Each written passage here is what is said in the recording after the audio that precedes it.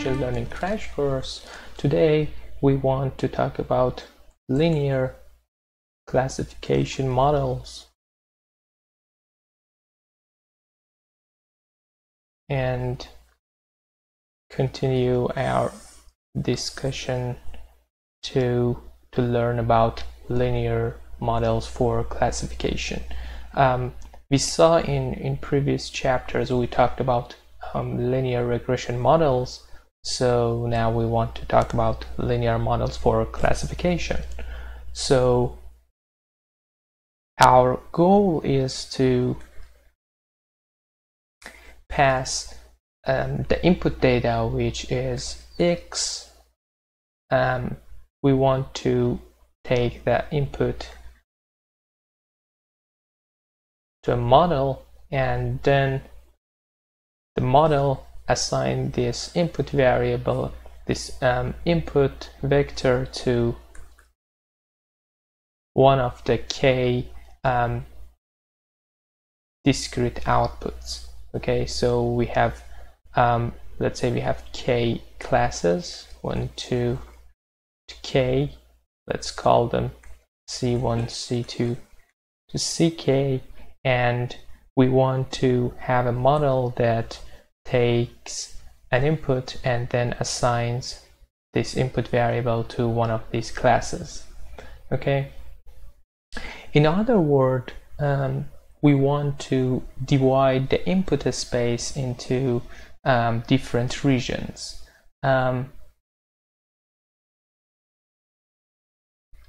Let's plot.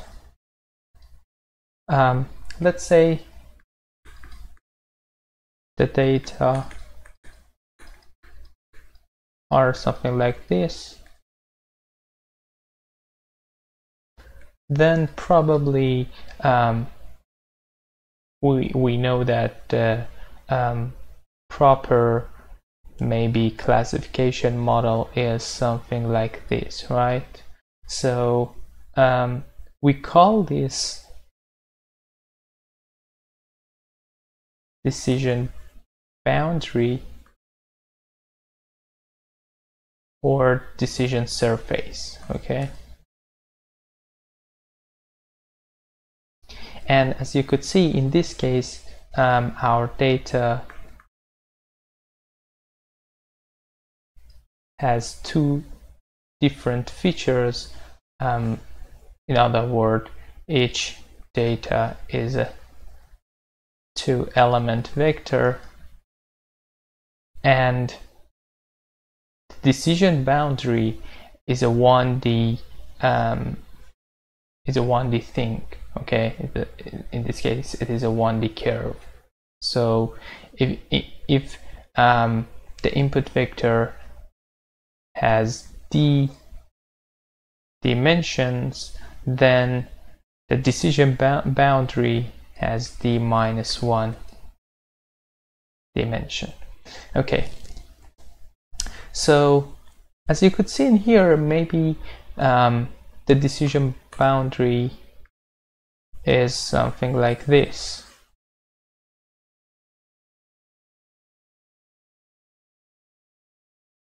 So it could be linear. Okay, the decision boundary could be linear. In this case, if we could separate our data perfectly with a linear classifier, we call the data linearly separable. Okay, so we call them linearly separable.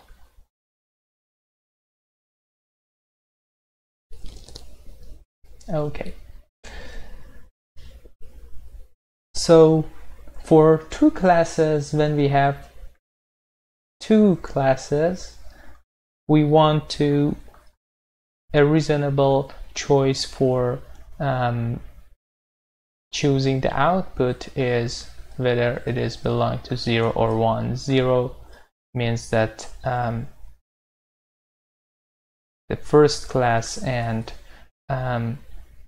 1 means the second class. Okay, this is a reasonable choice when we have two classes. when we have k greater than 2, like let's say k is equal to 5, we could create a target vector with 5 elements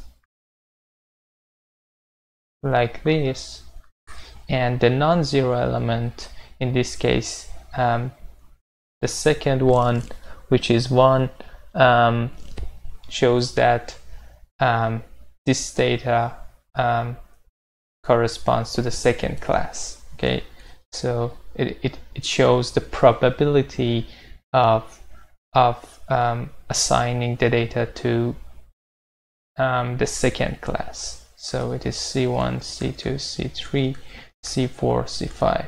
And because we interpret them as probability, so the sum of them should be 1. Okay, let's call them Ti. Okay, and so each element shows the probability of how much the target value belongs to a specific class. Okay, so for our training data, we know that which data is for what class, so we know that for sure the output class, but in the test phase maybe we get something like this from our classifier.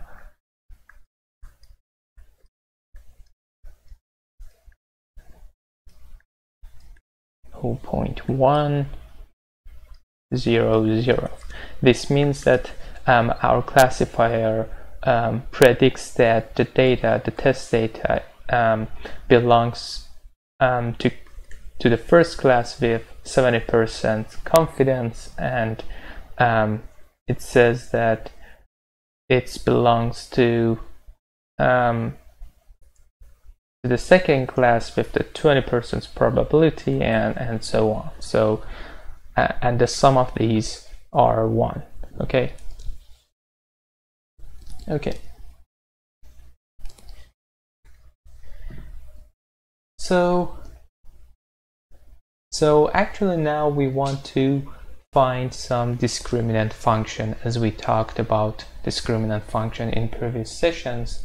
So we want to have a function that takes an input and assigns this input to k different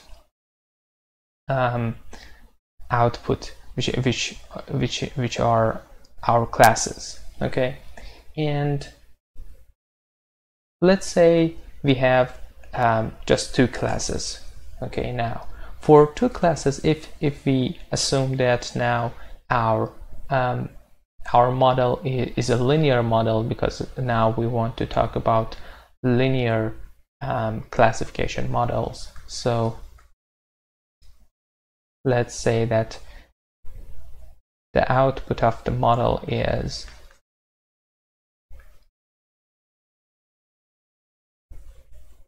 so this is the linear discriminant function, and we say that if y is greater than 0, it means that x belongs to C1, otherwise x belongs to the second class. Okay, so if you want to know what is the decision boundary in this case, we know that the decision boundary is where we are in this hyperplane. Okay, so we should have y of x equal to 0. Okay, and let me to show you on this figure.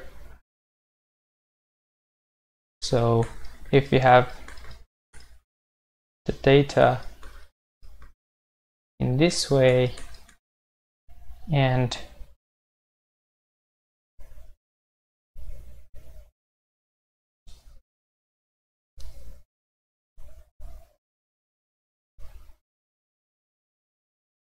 and this is W transpose X plus W null. And so on this line we know that W of X is equal to 0. Okay, and this is the equation of hyperplane. Okay, as you probably know, if you want to describe a line in 2D space, you for example, let's say this is y equal to 2x plus 3. We could say that this is x, this is y. Now in our case we call this x1 and x2. So x2, and we could rewrite this as, okay, so the point on the line, if we put the point on the line in the equation, we get 0. Okay, so you could see that the decision boundary is 0 for two classes case. Okay, now for two different points that they are on the decision boundary, we know that, let's call them xa and x of b. We know that the x of a is equal to 0 because it is on the decision boundary, and similarly y of x of b is equal to 0. Okay, and we know that it is W transpose X of A plus W null because it is a linear model, and from this one we know that it is 0. So if we subtract them, we get W transpose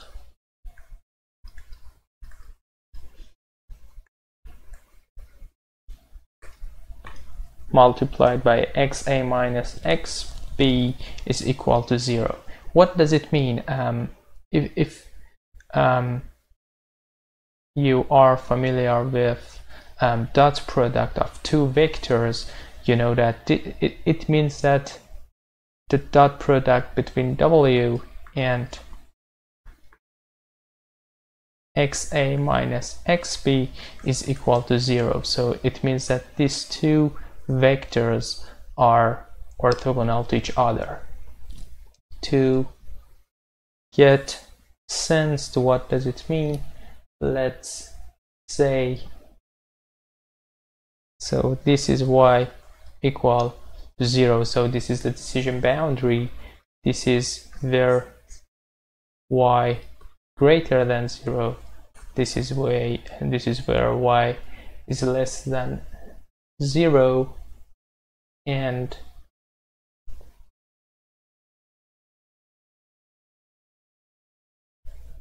as you could see,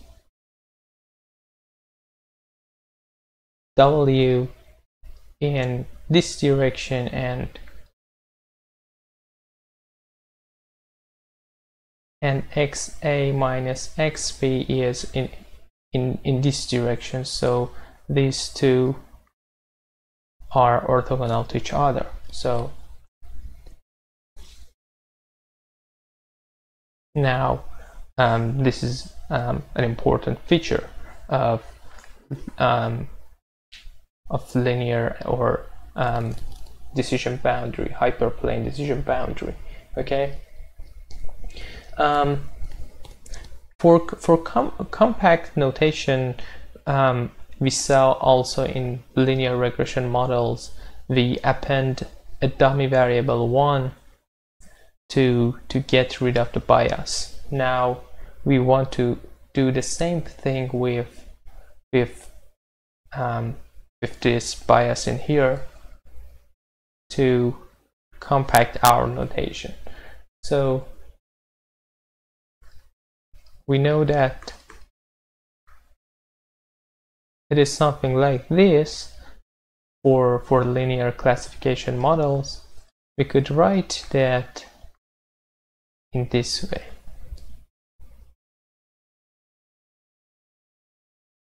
In which W tilde is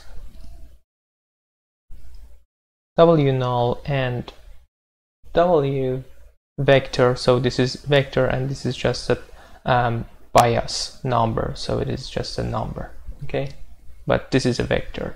And X tilde is X null and our feature vector, and X null is 1 in here, okay. So if you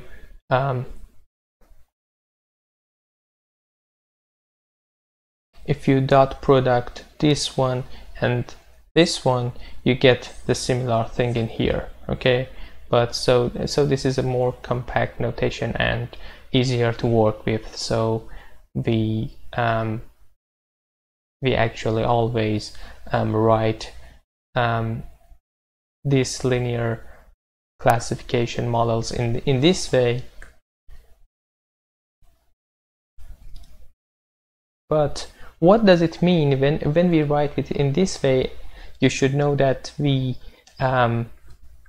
increase the dimension by 1. So let's say in previous case our data has 2 dimension x1 and x2. Now our feature vector is something like this: x1, x1, x2. So we have another dimension. So it is like we increased our dimension by 1, okay. This is x1, x2, and okay. So and in this space, this classifier pass through the origin, okay. So this is interesting that in this case, in 2D case, it is not passed through the origin, but when we go to higher dimension space, now the classifier passes through the origin, okay. Okay, now for multiple class case, maybe a very simple choice for you just say that, okay, we could create k different classifiers to classify each class versus others, okay. We call this method one versus rest, and it means that if we have 3 classes, it means that we obtain a decision boundary for, let's say that here is class 1, here is not class 1, okay. This decision boundary is here is C2 and here is not C2, okay. But as you could see, we could say that, okay, here is class 1, here is class 3 because it is not 1 and it is not 2, here is class 2, let's call it R2, but for here we don't know, and so we have the ambiguity, okay. This is one problem of having just k classifiers and regioning in this way, okay. Another way is to just create k times k minus 1 over 2 classifiers. Actually these are binary classifiers, okay, to classify one versus one classes. Okay, so probably you know that. What does it mean? If you don't know, don't worry about it too much, but just it means that we want to, for example, in 3 classes case, we have a classifier for C1 and C3. We have a classifier for C1 and C2, and we have a classifier for C2 and C3. As you could see, we create a binary classifier for every possible combination of classes, and this is the number of every possible 2 combinations of these classes. But also in this case, we still have the problem that for this region we don't know how should we decide about this region. We will see that in practice and in practical examples, we assign a score function to the output values of classifier, and for these regions and for all other regions, we assign classes that gets higher score based on the output of classifiers. Okay, now, but for solving this, now we could create, so as I mentioned, we could create a scoring function or something like that.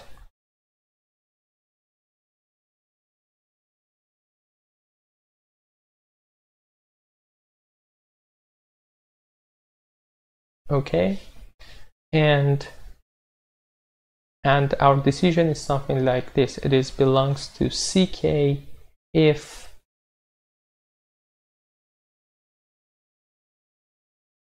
the score function, let's call it the score function or discriminant function output, is greater than yj. Just I just want to remind you that K is big K, the capital K is all number of classes. Okay, so in this case, the decision boundary is where yk of x is equal to yj of x. Okay, now if we do the same thing in here, like in 2 classes case,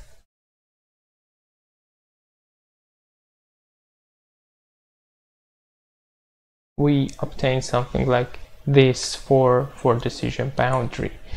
And in this case, the decision boundaries, for example, in 3 classes is like this. Okay,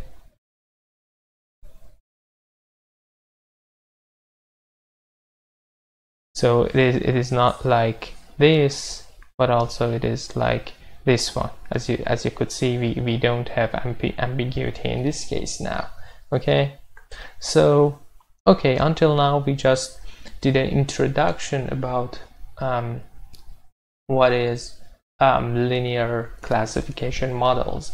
Now the important question is that, okay, how should we learn the parameters? Okay, because the training means that we want to learn the parameters to classify our data. Okay, so now we want to talk about learning parameters of the linear discriminant function. Okay, for learning parameters we have several ways. One of them is least squares approach. The second one is Fisher Fisher's linear discriminant, and the third one is perceptron algorithm.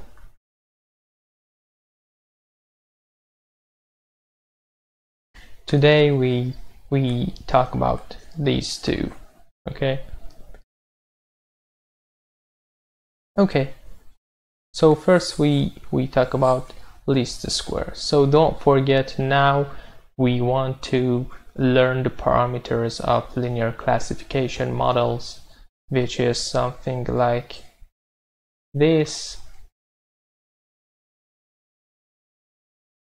And so we want to learn these parameters based on our data. Okay.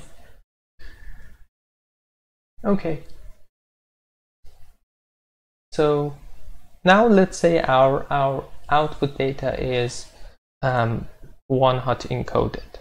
Okay. So, and the output of this model has k different elements.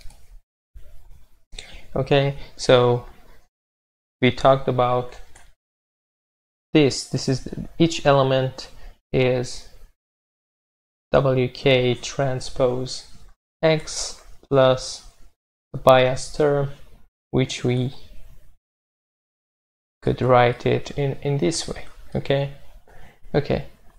If we stack all of these columns together, all of these vectors together, and gather them in a matrix, we could write this in a more compact way.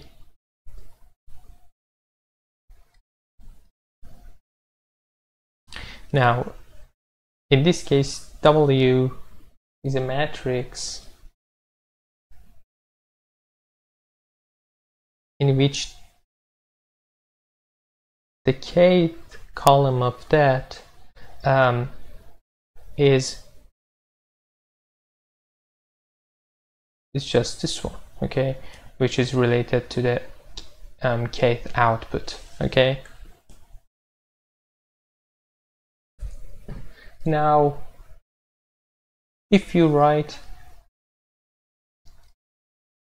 the squared error, so our approach in least square is we first write the least square error and then minimize the error respecting to our parameters to obtain our parameters. So now the error is 1/2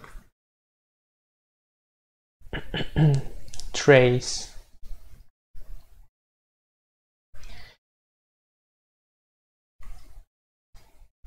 transpose. Okay, you could write the error in this way if it is not a very complicated thing and does not need lots of manipulation. You just need to carefully, you could do this element wise, but in here it is a more compact way to just write the squared error. And the trace is not a very complicated thing.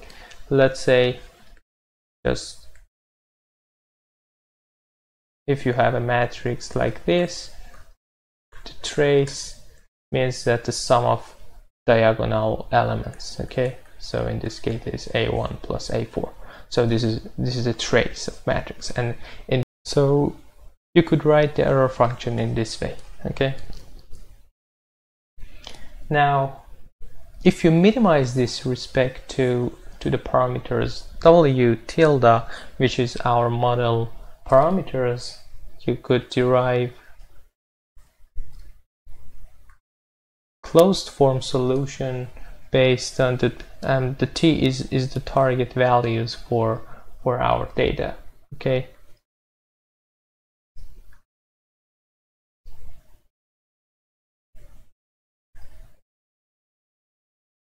So it is much like similar to the linear regression model, if you remember that. And we actually call this pseudo inverse and show this with a cross in here. Now we could say that the output of the model, which is this, we could write this as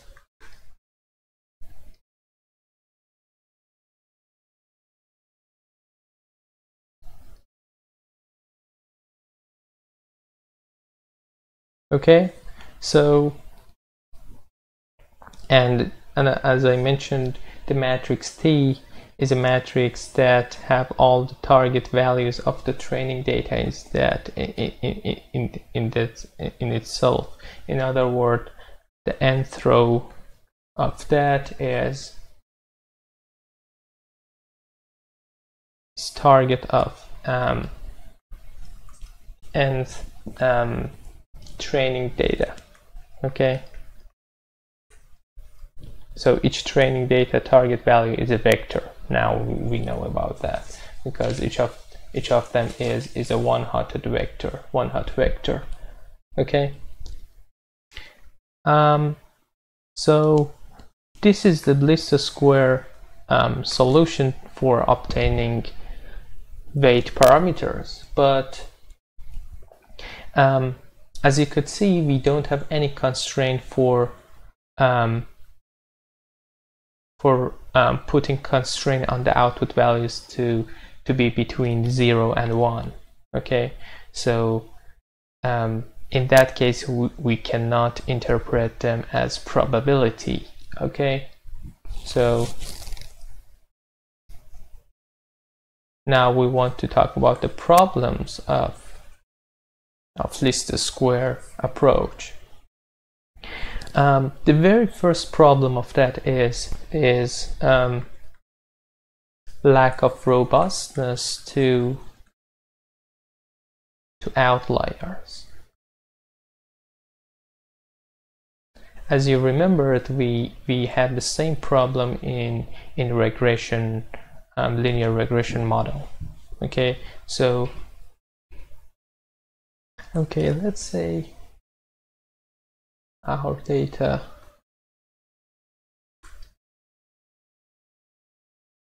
are in here. Now if we draw the decision boundary obtained by least square method, we have something like this probably. Now let's add some outlier. Here we add some outlier. In this case, the classifier and the decision boundary will be something like this. Actually, it is supposed to be a line.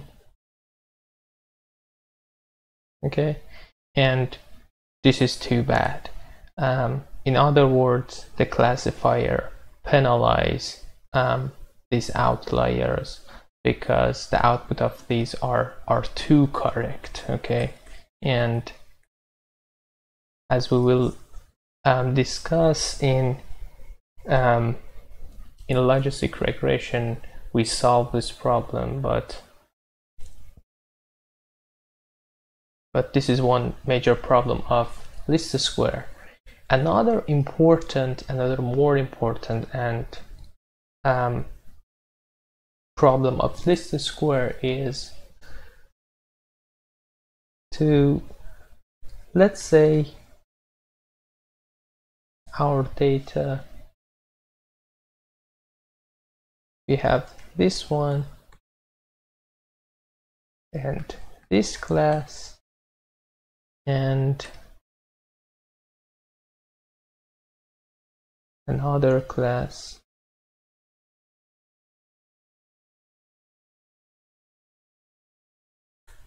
If we use least square method, the decision boundary will be something like this, which is very bad for for actually these data. Okay, but we know that these data are linearly separable and they are very nice, but this is the major problem of least square method. Also, we will solve it in logistic regression, which is another way for linear classification model. Okay, so this was the least square method for learning parameters in linear classification model. The second way is to use Fisher linear discriminant. Okay, one way to look at the classification problem is to see them as dimensionality reduction. Let's say when we calculate this value and suppose x is 2D vector, when we calculate this, it is a number, so it is like the projection from 2D to just one dimension. Okay, and so if we put a threshold, and let's say if W is greater than minus W null, then the class is C1, otherwise it is C2. Okay, so it is just like linear classification model. So we look at it in a different way. We put the bias in here and the weight vector in here and look at it as a projection problem. Okay, so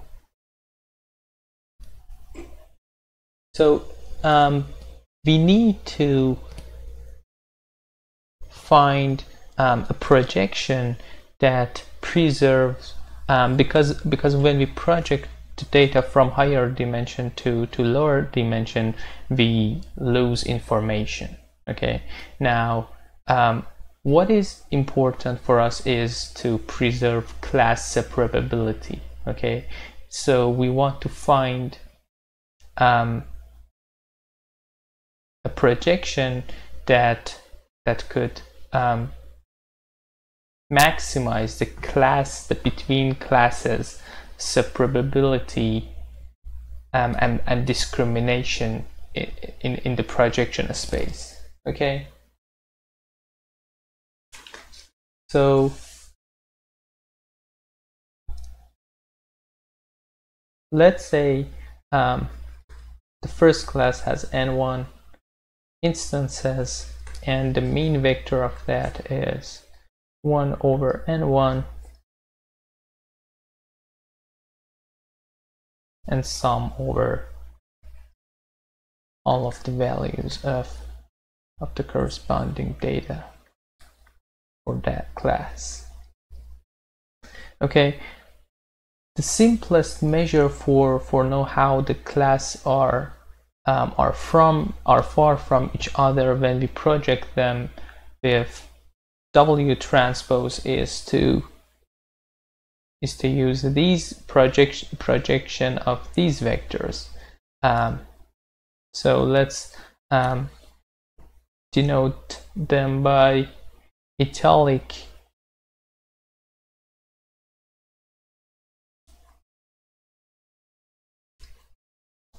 So maybe it is better to just write them in another color. Okay, M2, these are different from this M1 and M2 is equal to, these are actually the projection of M1 and M2. Okay, so let me to define them in here. Mk is equal to the projection of Mk. Okay, and so we want to find W, which are the parameters of our model, such that this discrimination is maximized. But we know that if we make the W larger, so this value increases, but the nature of that line does not change, because let's say you have the line 2x plus 4y equal to 0. This is a line something like this. If you multiply both sides in 10, let's say, it is still this line. Okay, so the nature of this line is not changed. So for considering this fact, we could say, okay, we want to maximize this value, but the norm of W is 1. Okay, this is the Euclidean norm of W vector. Okay, so if we have something like this in our data, we want to find this line. Okay, because in this line, let's say this is something like Gaussian distribution in here, and the mean, this is M2 minus M1. Okay, the projected M2 minus M1 has maximum distance, and then we put a threshold in here. Now we could classify them. Each data which falls into this region, we classify that as class 1, and in this region classify as 2. Okay, but there is another factor which is important. So let's say our data is something like this. In this case, if we find this projection, the overlap is a lot, and it causes trouble. Okay, so this projection maybe is not the best solution for us. So in other words, to consider the factor of this overlap, we define within class variance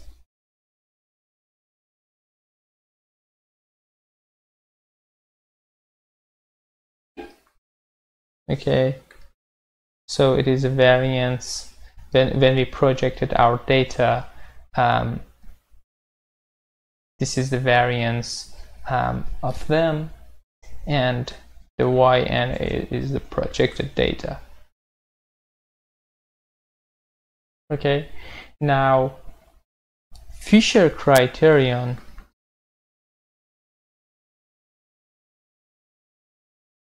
says that, okay, we define a criterion which is the ratio of M2 minus M1 squared. So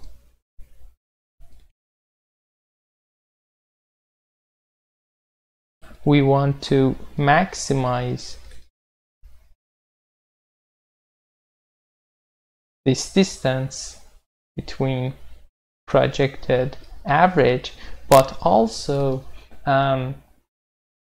we want to minimize the within class variance. So in other words, we want to projected class to be narrow, okay, to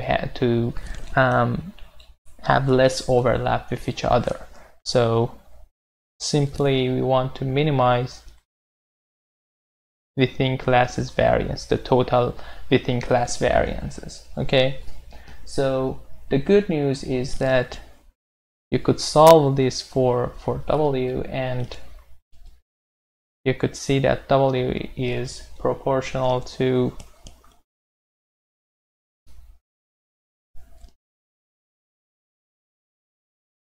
for two classes problem, in which this W is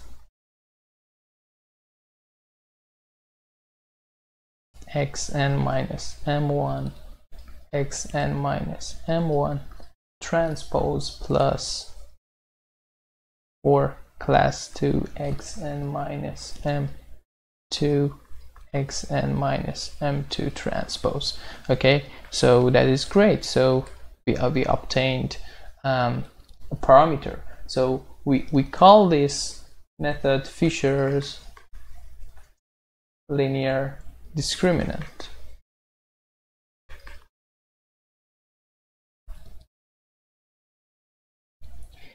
After we obtained this, we could model the conditional probability, and using maximum likelihood, and model this with Gaussian distribution, and then use after obtaining with maximum likelihood the parameters of Gaussian distribution, we could use decision theory, which we will talk about that, to obtain the optimal threshold, because in this case we will have two Gaussian distribution that we want to obtain this as optimal threshold. Okay, so this is Fisher linear discriminant analysis. That in the next session I will show you how to use that in Python and with scalar. So and also you could apply this on more than two classes. You could refer to the book to know deeper about that, but I think it is enough for just get the intuition about what does the Fisher linear discriminant does. Okay, hope to enjoy from this session. Bye.